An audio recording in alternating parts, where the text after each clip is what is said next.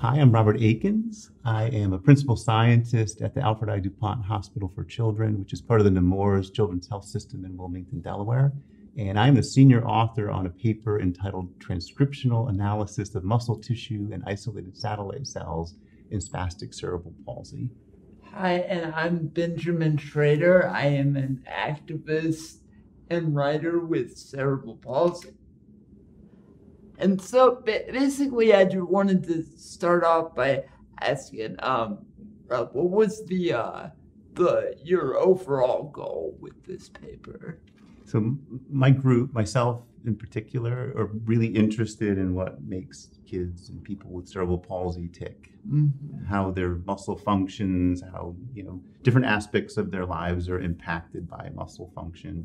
So the reason we did this specific paper was to get a better handle on some of the fine, detailed molecular mechanisms associated with function of muscle in people with cerebral palsy. Yeah, it's interesting that you talk about the fine details, because I think often when especially parents but also young kids are presented with a CP diagnosis, the finer details are kind of the furthest thing from their mind. We're given these very broad pictures and sort of this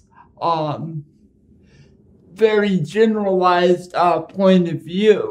So I'm thinking if we can study more with more specificity, that could be helpful going forward. Am I right in assuming that? I couldn't agree more. I think we need to understand better. There are quite a few kids that are born with CP and families that are dealing with a diagnosis.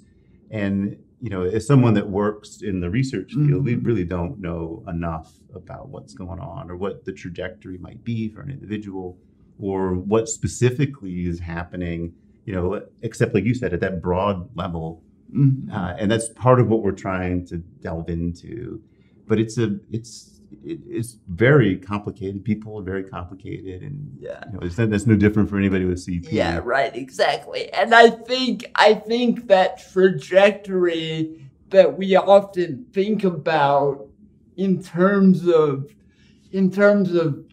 when we have children and we have goals for our children, the trajectory is very linear and very typical or able-bodied focused, and that's not the reality for any of us, right? We're very different. So I think if we have more specificity with research like this, can we maybe have more like different types of trajectories? Can we reframe how to go about that?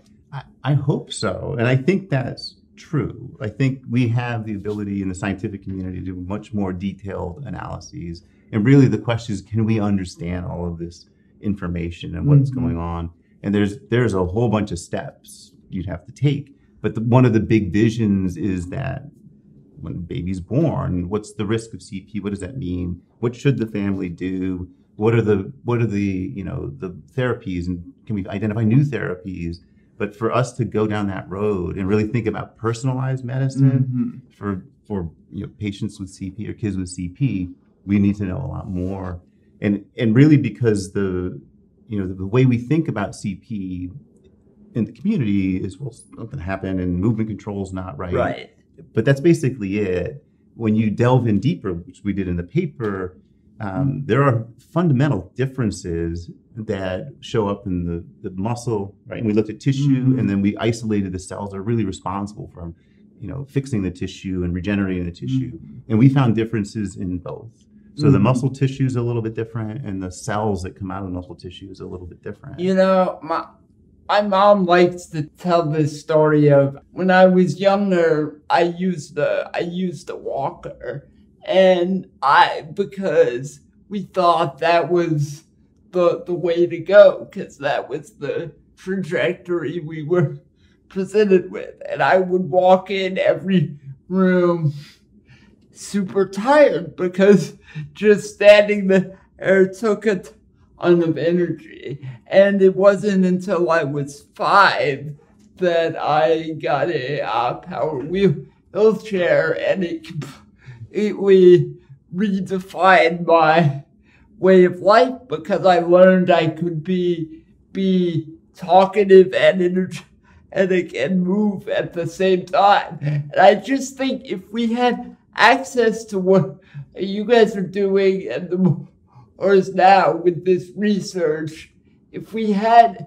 access to that when I was little, I think in addition to, saving my preschool self lots of energy and exhaustion, I think we would have been able to target my care more to my specific needs rather than what a generalized trajectories had I needed. Yeah. And there's many, so this is just one of the first steps. And there's a few other groups, not enough, a few other groups working on trying to better understand muscle control.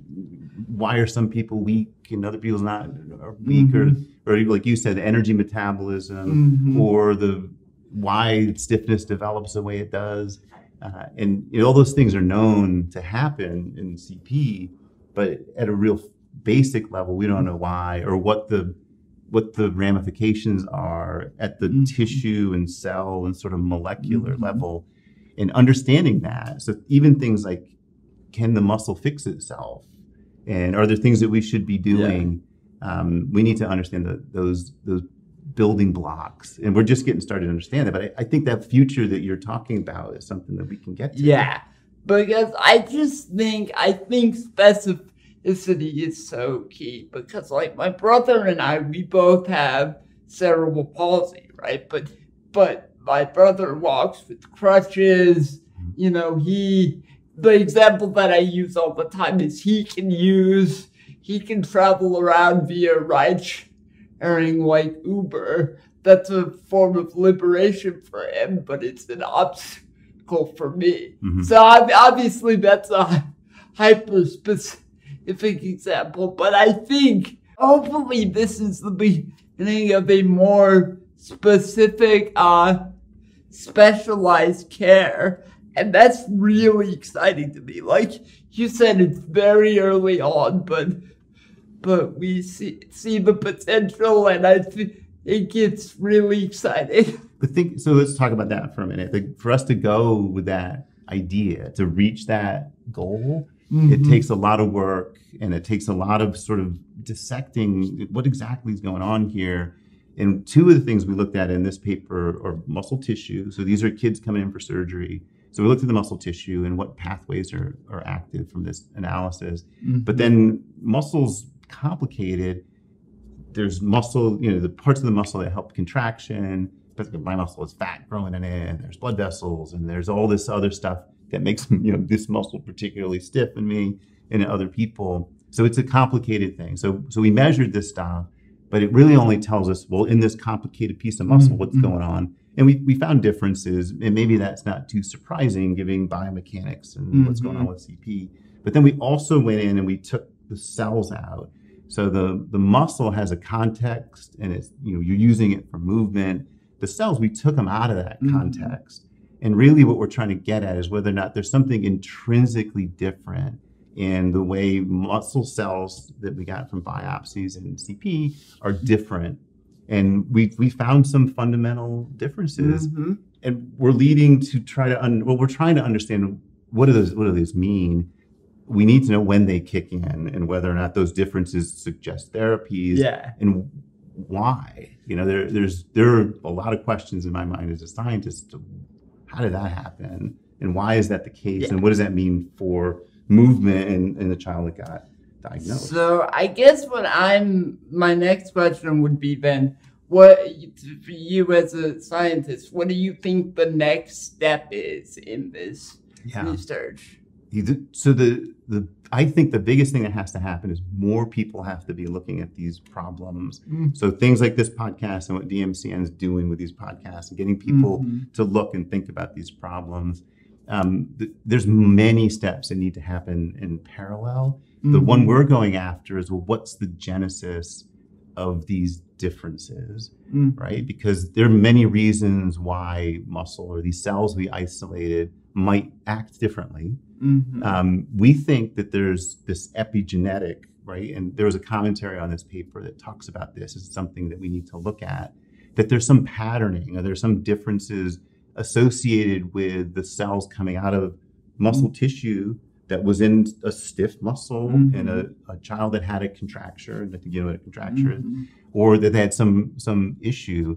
And we're trying to figure, well, how does that carry through? And if we can fix that, so if the cells can do more of what would happen, say, in regenerative, or reduce the stiffness, or allow for better muscle growth, that would be great. So our next step is to go after, well, what's the genesis for the differences we found in the paper. And I think if we find out that genesis, it's exciting where it could lead, right? But it could lead to all kinds of things in the future. That's the beauty of science, it's possibility, right? Yeah, I think you're absolutely right about that. Yeah, so very exciting. Yeah. Well, thank you so much. I'm so glad we got to do this today. And yeah, I'm very excited to see where this goes. Well, thank you, Benjamin. I really appreciate it and talking to you. I always appreciate talking to you. And thanks everybody who's listening to the podcast. Appreciate it.